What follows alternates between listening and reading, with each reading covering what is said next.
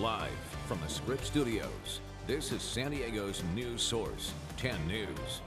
Welcome back to 10 News. I'm Angelica Campos. Pinpoint Doppler is tracking rain and cool temperatures moving in. Let's go to our forecaster in the field at the 10 News Experience with the latest conditions.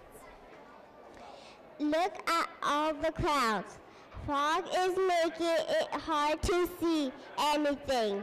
The waves at the beach are big because of the storm. The map shows what time the rain will hit. Back to you in the studio. Thanks, and great job out there. Remember, you can check weather conditions in your own neighborhood by going to 10news.com or on the go with our 10 News app. Download it today. Like that. Right about here. Not too close, you don't want to eat it. Not too low, so it can't hit.